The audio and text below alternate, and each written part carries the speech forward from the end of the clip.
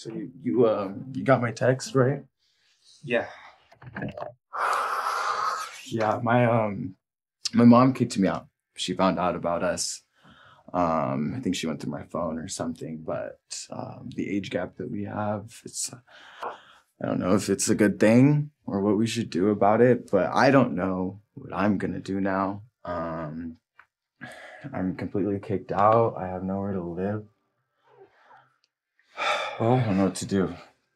you can always stay here. Stay with me. I can stay with you, but don't you have a husband? He's not around. He's not around. What happened? We're not together. We're not He together. left. Why did he leave? What happened? He couldn't get over how I felt about someone else. That's someone else, me? Yes, it is. Well, I know what I'm gonna do now. And it's not like you're someone I can take home on the holidays to my mom who kicked me out. They'll come around. They just need some time. You sure? Yeah. Just most parents are going to go through a phase. How do you know that? Did yours? Yeah, they all do. They need time. Until then, just stay with me. She'll learn to be okay with it. And Yeah.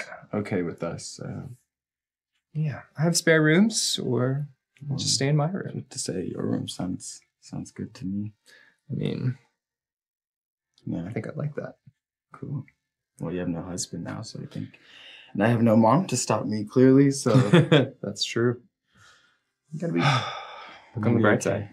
Yeah, there is a bright side now. Yeah. I'm glad I came over. Yeah, I'm glad you came over too. So that means we can be boyfriend now that the hubby's gone. Officially, yeah. Okay. Well, I like the sound of that. Yeah. Mm-hmm.